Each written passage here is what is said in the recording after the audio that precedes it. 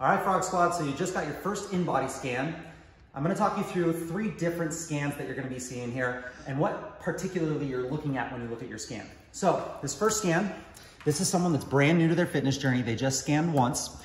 The first thing you wanna look at is your muscle fat analysis. This will tell you what your weight, your muscle mass, and your body fat mass is in pounds.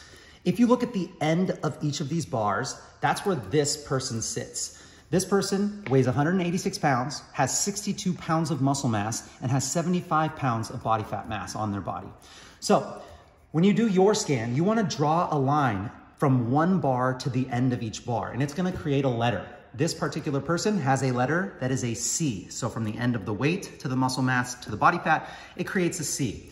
This is where most people fit and start when they start their fitness journey.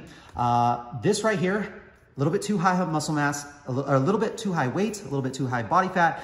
This person has pretty good muscle mass because if you look here, this is the low end, this is the high end, and right here, this is the optimal range. So this person is sitting in the high end of all of them. Muscle mass is super great here. The reason why I like the muscle mass high is because what that does is over here, if you look at your basal metabolic rate, the higher your muscle mass, the higher your BMR. And what your BMR is if you were to stay in bed or if you were in a coma all day long, this is what your body burns just to keep you alive. The higher the BMR, the more calories you can eat and maintain.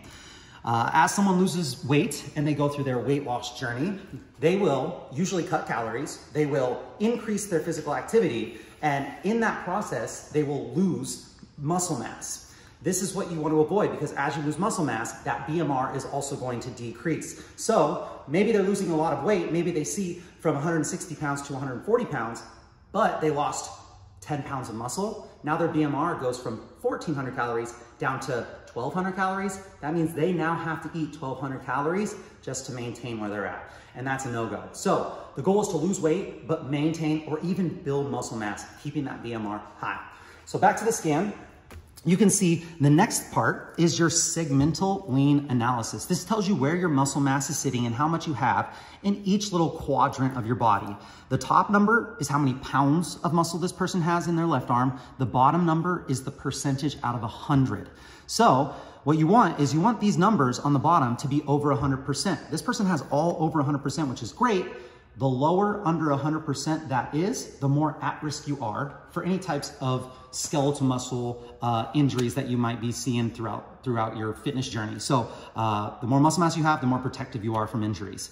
Now, the next box down here, your body composition history, every time you scan, you're gonna get a nice little couple of dots there. And this is gonna draw a line into the next box, depending on if you lost weight or gained weight, lost muscle mass or gained muscle mass, lost body fat or gained body fat. So depending on whatever your goal is, you're gonna wanna look at that line graph and see if it's trending in the right direction.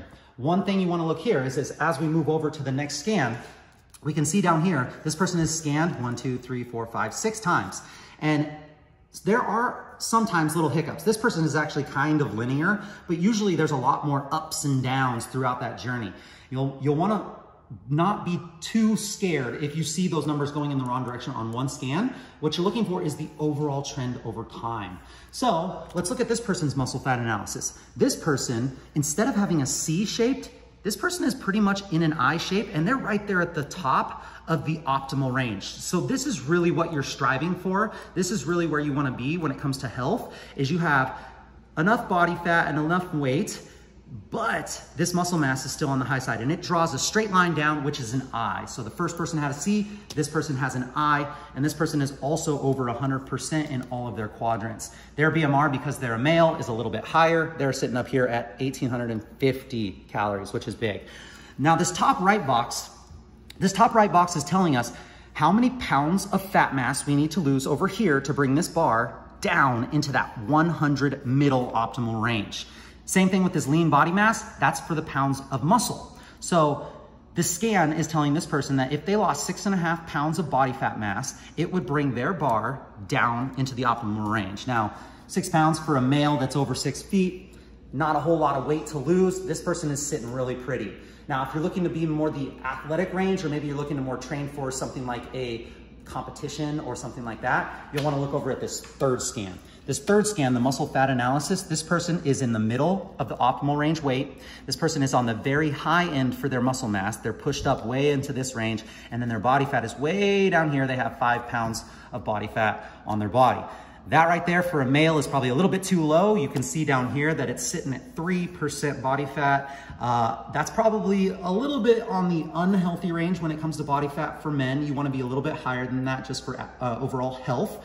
But if you take a look up here, it's telling us that we have 0 body fat to lose and 0 muscle mass to gain. So if you're looking to be like a competitor or something like that, you're striving to create this little shape that is a D. So drawing from the weight to the muscle down to the body fat creates a D. So the first scan was a C, boom. The second scan is an I, and this third scan is a D. So those are the 3 types of scans that you'll be seeing. If you have any questions, you know where I'm at. You can find me on social media at CoachDamien_SD. Send me a message, I can talk you through it, or meet me in the studio and we'll go over your scan. Have fun, guys.